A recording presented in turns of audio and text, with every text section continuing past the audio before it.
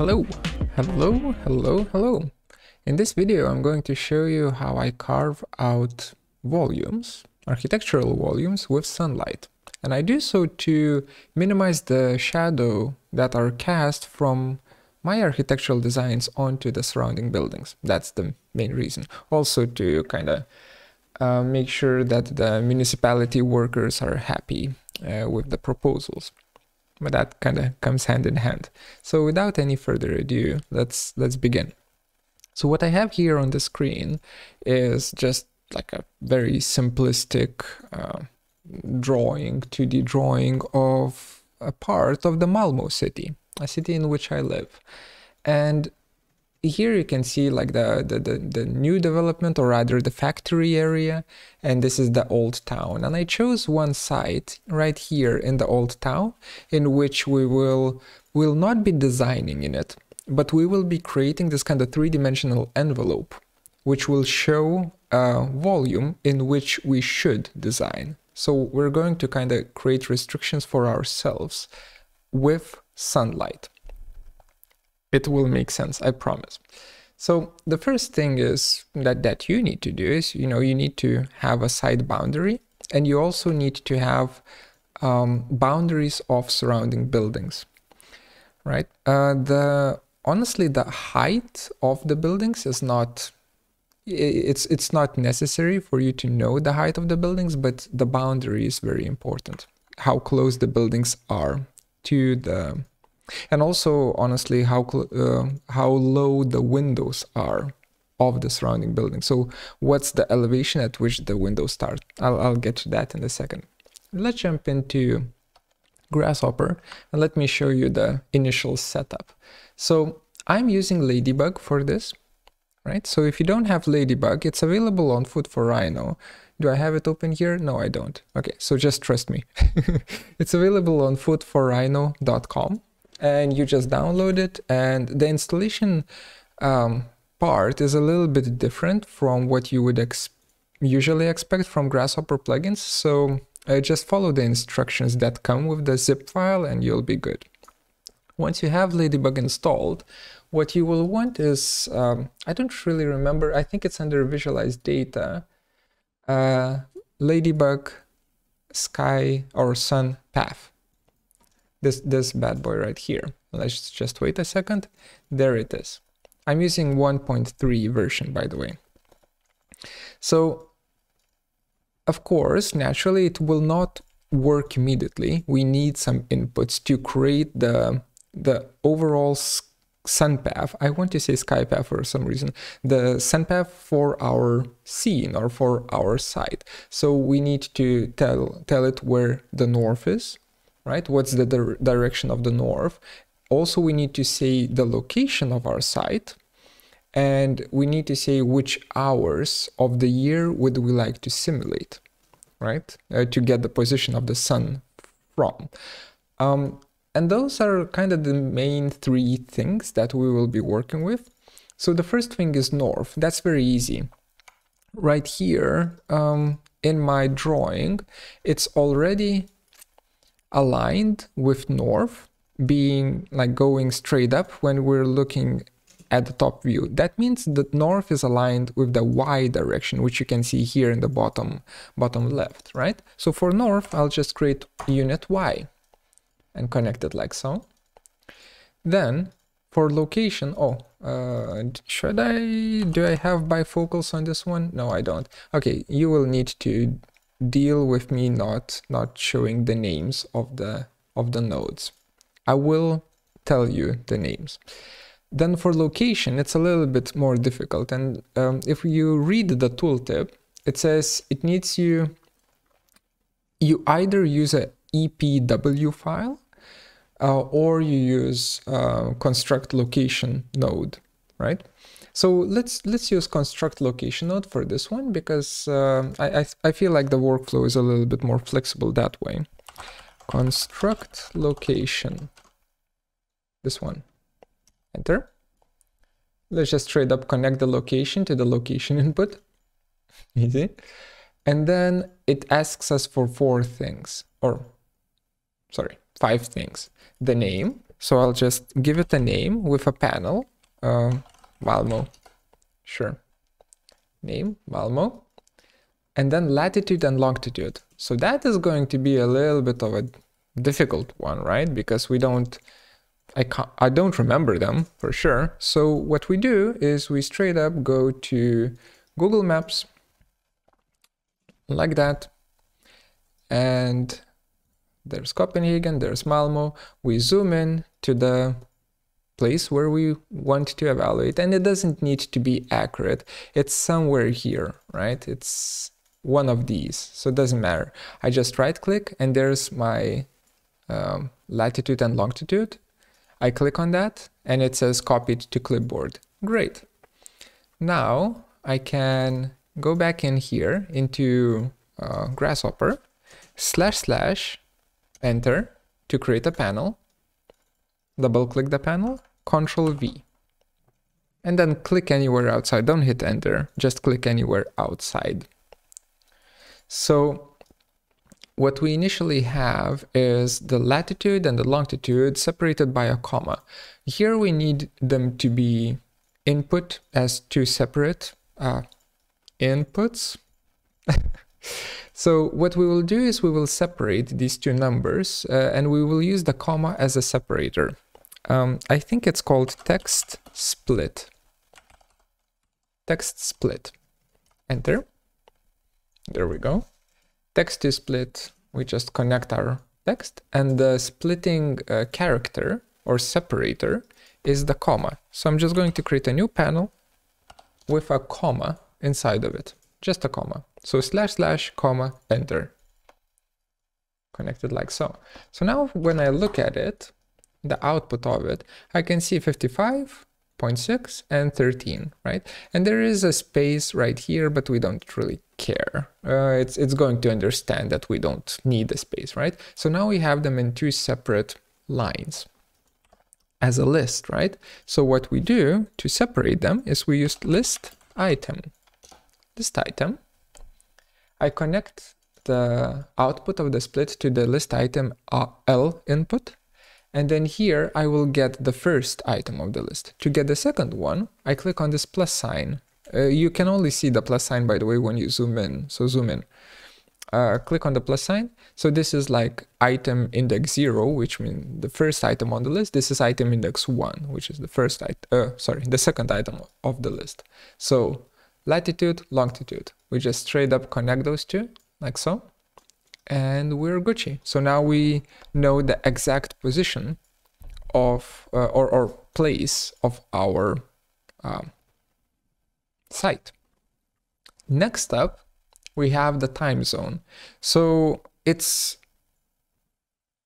Greenwich time, the UK time is 0. If you're going towards east, for instance, towards Sweden or towards Russia, it's plus. If you're going towards west, it's minus, right? Yes, it even says that in the tooltip. So we're doing, I believe, Copenhagen and Malmo is +1, right? So / just 1, right? One hour difference from the UK time towards the east. And then last one is, I'm sorry, last one is elevation, how high our site is. And honestly, for this one, there are multiple resources, and the one that I'm using here is I just googled Malmo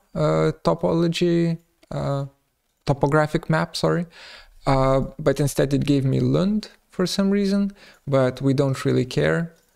So I just zoom out, and it doesn't need to be accurate, by the way.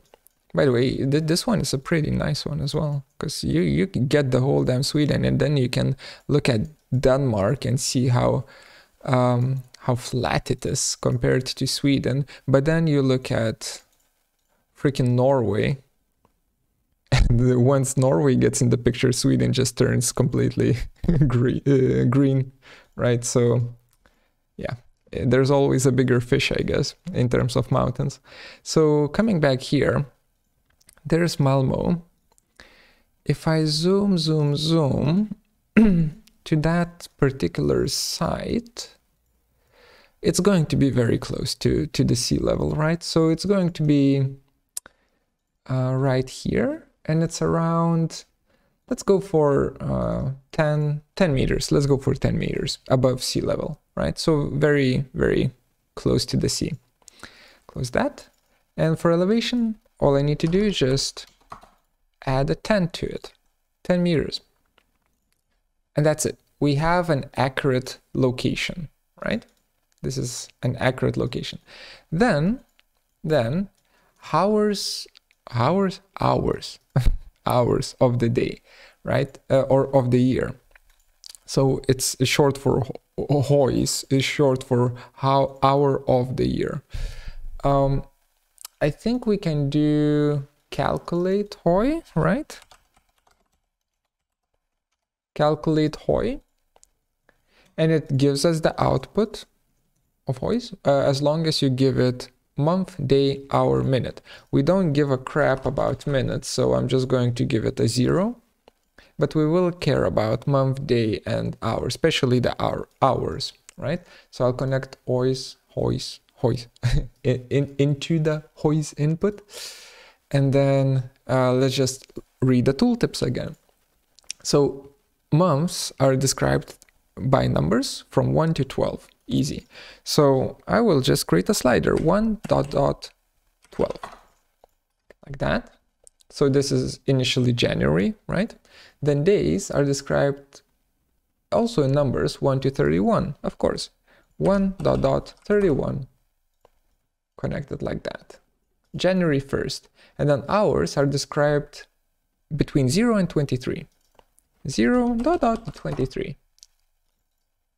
Bam. So midnight of January 1st right now. Let's not do that. Let's instead have like, let's do this because I know that this is April. So April 11th, let's say 3 o'clock. Sure. Right. If I look at the widget that Ladybug creates, it's this bad boy right here. If you don't see it, by the way, that might mean that it's super big or super small, right? So one thing that, if you just don't see it, one thing that you might want to change is the scale and also the center point, because it's always going to be located around the world 000 point. So you can change the center point to, let's say, if I do a curve, set one curve, this one, and I do an area for set curve, I get the center point, and I can use that center point for as my center for this whatchamacallit, the widget, right? The solar path widget, and this point right here on the widget is exactly where the direction of the sun, where it's going to be shining from at this precise hour, at this precise location, which is nice. Then for scale, if you want it bigger, you just do scale 2, right? So then it's bigger, smaller, easy, right? Just mess around with the scale until you see it. Okay, back to actually now using this, because we do have a pretty decent setup here, but now this site needs to be informed by the sun, right? And it needs to be somehow influenced by the sun. So the thing that we're going to be using only from this output block is the vectors. That's the only thing that we care about, the direction of the sun, right? And what we will be doing is we'll be thinking about it other way around. The sun should reach the facades of the surrounding buildings at times which I will give here, right? So we're not initially, we will not be mapping the sunlight to our site. Rather, we will be mapping this direct sunlight, right? Those directions will be mapped to the facades of our of our surrounding buildings. And the way we can do that is, well, first of all, let's clean this up a bit. Let's not look at the land. Let's not look at the hatches. Let's just look at the surrounding buildings, and only the ones that I care about. So only these ones. The inner courtyards don't matter, by the way, so I'm not selecting those. So all of this, all of the surrounding buildings here, I will isolate them. This one is going to be problematic because it's not closed off. So I'm going to actually remove these two small curves and close it off. Close curve. And now we have ourselves, how many are there? 4, 5, 6, 7, 8 surrounding buildings, right? And let's, for the sake of, you know, just having them here, let's create a planar surface for them. I'll just delete the curves themselves, change this to shaded view. So we've created basically the footprint of them as surfaces, and I'm going to extrude them up by, let's say, 4 floors, right? So 4 floors, let's go for 16 meters, right? Oh, we're in millimeters, I'm stupid. Let's go for 16,000 millimeters. Bam. So we have, you know, some sort of a surrounding situation going on. Well, now this is still not enough, because what we need is the exact line where the sun shouldn't cross after a certain hour on each of these surrounding facades. So what I'm going to do is I'll create a new layer and I'll call it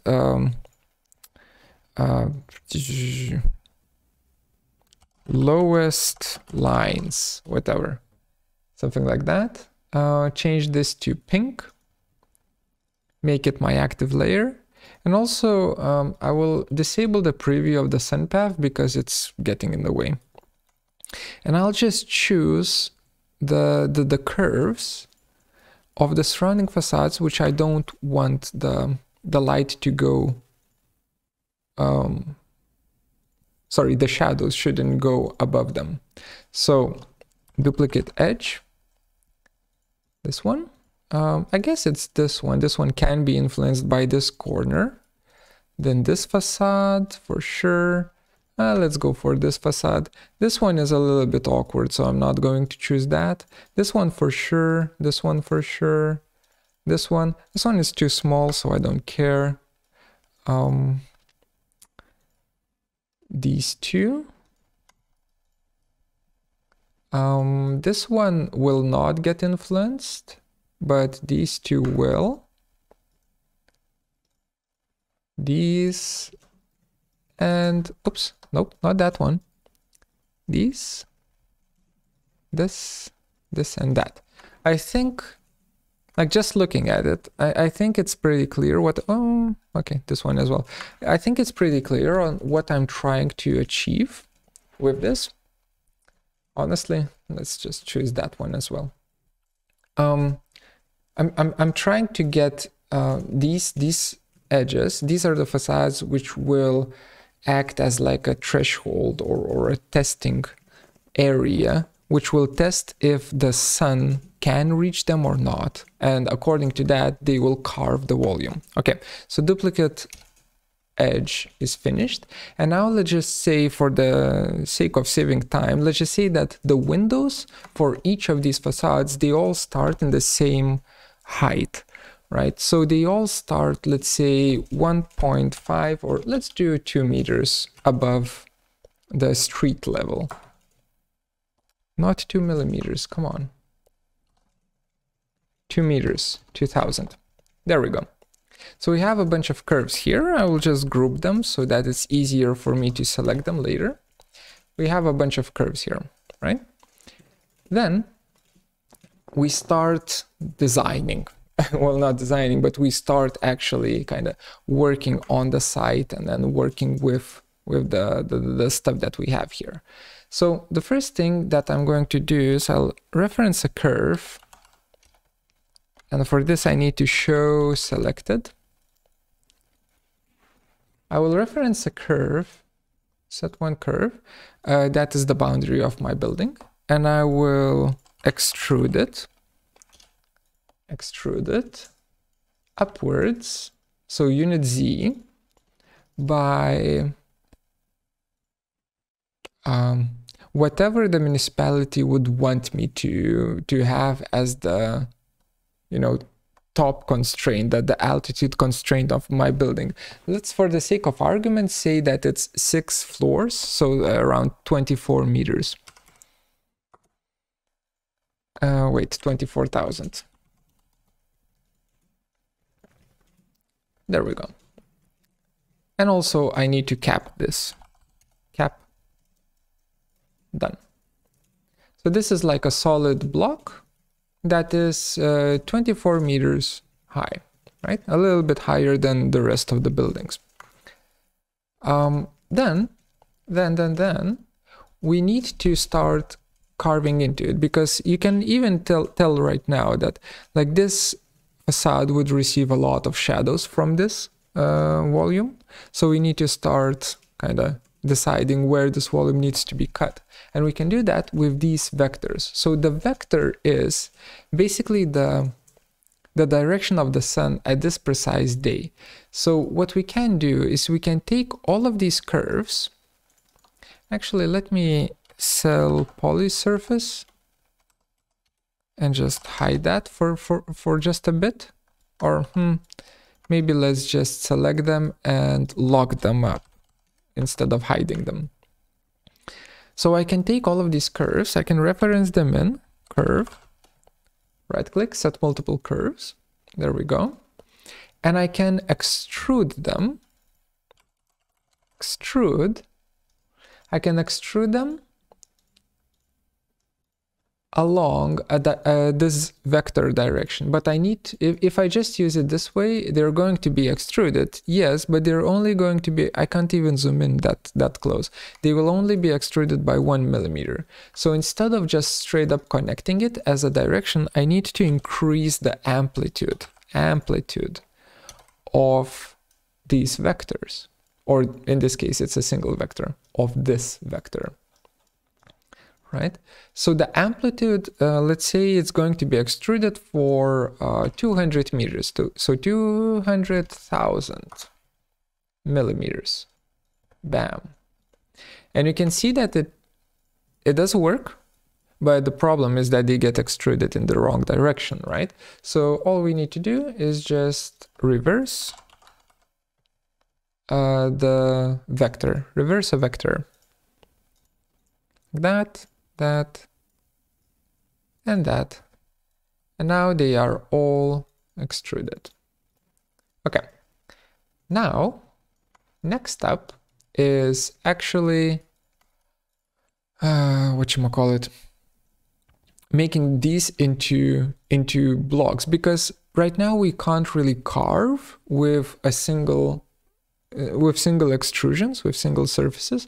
We need to actually make them into solids. So what I do is I just straight up extrude them again, but this time I do it in the Z direction by 100 meters. Sure, whatever. Is that 100? No, that's a million. There we go, 100,000 millimeters. So we have these kind of big ass blocks here, right? That get extruded. And then pretty simple thing that we need to do. Solid difference.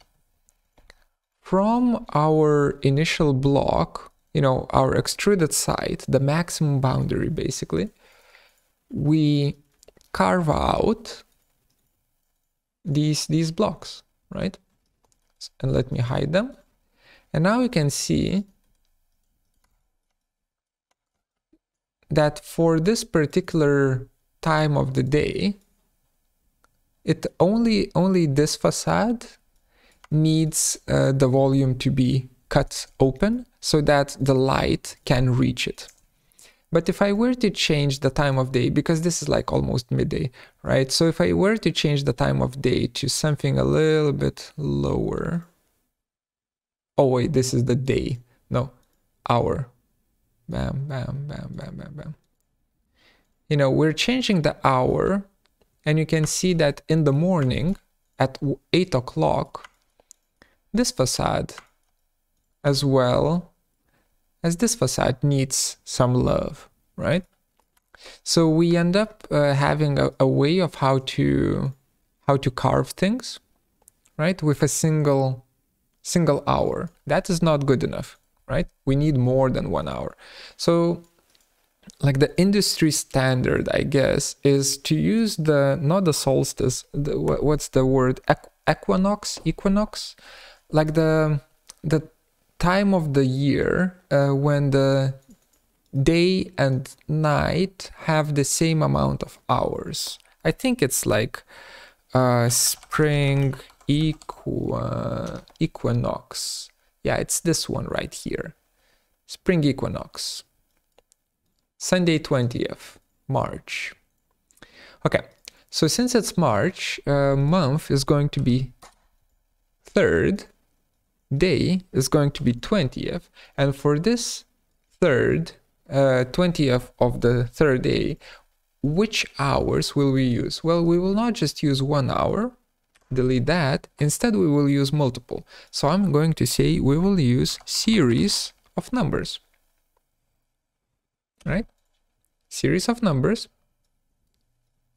connect that straight up into the hours, and we will start our solar simulation, I guess. Our starting hour is going to be, let's say, 8 o'clock in the morning. Super early, right? For this particular month in Malmo, right? 8 o'clock in the morning. That's our, you know, early hour.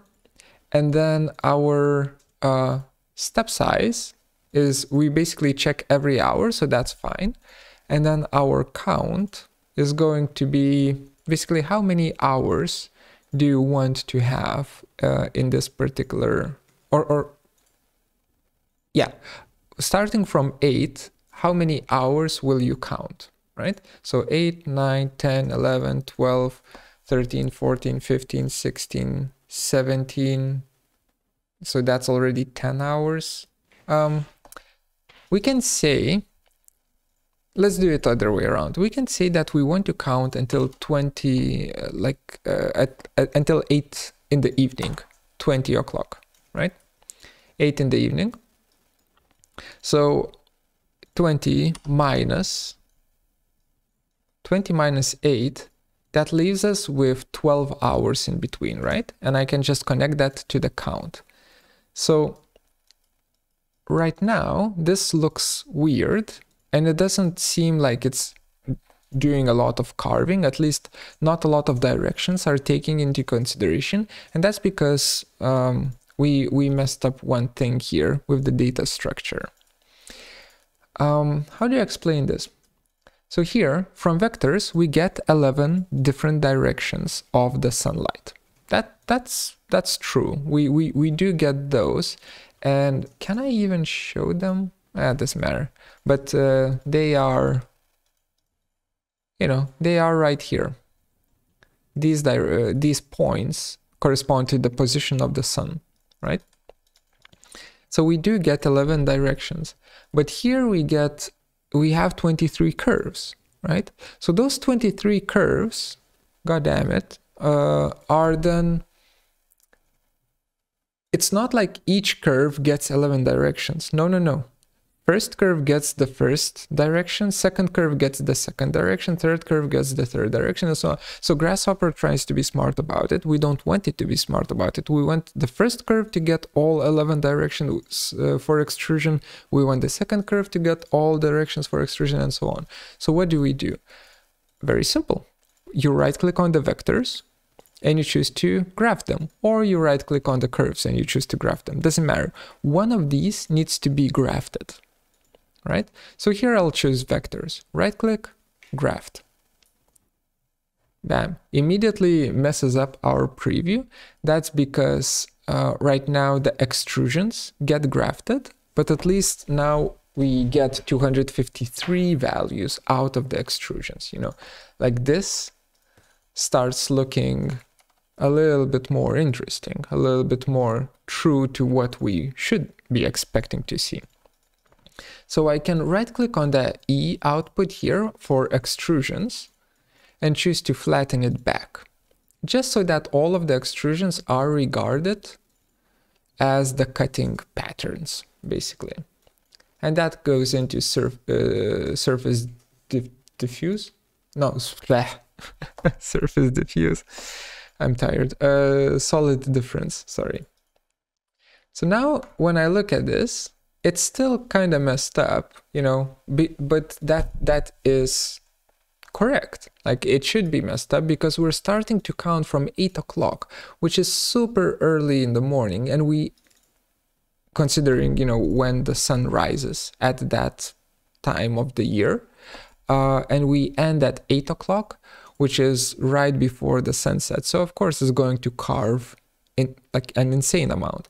Instead, we can do something a little bit more forgiving. Let's say 9 o'clock. And here, let's say 19 o'clock. Or not, yeah, I guess you can call it 19 o'clock, right? So 19 doesn't work, 18. There we go. At least 18 starts working, right? So when you do this, you get really kind of, you start to understand how much effect your building will have on the other surrounding buildings, basically. One thing that we didn't really think about, like right now we care about everything that is on the first floor, but what if, let me ungroup this. What if this little curve right here, you have shops here, right, on the first floor. That means you have the possibility to move it up by another, let's say 3 meters. That is not 3 meters. That is 3 meters, by another 3 meters, which in turn creates a much bigger volume for you, right? To mess around with. So that's pretty cool. At least I think so. I think that's pretty cool, right? So you can mess around with these values, and the less amount of hours you want to give it, the better it's going to be. But at this point, we are at 7 hours of daylight for all of the surrounding facades, and this is how the building is looking like. Let's say we add one extra floor for the volume. So let's say +4, so 28 meters. Bam. That's how your shape would look like. And one last thing that I want to show you is what I like to do before I bake this out and start actually designing. And it's, if I were to take this solid difference and I were to contour it, bam, like so. The direction should be Z. The point for the contour, right now everything in my script rests on 0, 0, 0, so at 0 height. If it doesn't for you, you should give it like a point, any point on this curve, on the boundary curve. But in my case, I just do, 0, 0, 0 point. And then for distance, I will say every 4 meters, I want a contour to be there. I get these, right? Then I will create boundary surface for them, like that. And then I will extrude the boundary surface in Z direction downwards. So it's going to be a negative value by, I don't know, like let's say 300 millimeters. Just something like that. Just a little something something. And let's do a custom preview because you can't see anything. Custom preview. Swatch. Maybe not white. Something. That's a very ugly color though. Let's do blue. Blue is nice. And the shading is very off, but if we change this to Arctic view, then you can start seeing the... Why is this not coloring? Doesn't matter. You can really start seeing the floor slabs and start kind of investigating what kind of a what kind of output you will get. And once you got that output, that's going to be your kind of initial starting position for the actual design phase. So this is by no means, this shouldn't be considered to be a design thing, right? It's just to give you an X amount of information. Custom preview, that one, you know. And that is that. That is that. Oh yeah, one last thing, or two things. So first one is, you can see that the contour takes 331 milliseconds to calculate. What I like to do is I like to convert the surface difference to a mesh and then convert it into a contour, just so that it's faster. That's one optimization. And another thing is, if you, again, a little bit of advertising. If you're lazy and you don't want to redo this, you just want to borrow this together with the, you know, the site and so on, hit me up on Patreon. Right? The Patreon supporters get the files. So consider supporting the channel. And I guess besides that, I'm done. That's it. That's the tool. Hope you enjoyed this one. I'll see you in the next one. Later.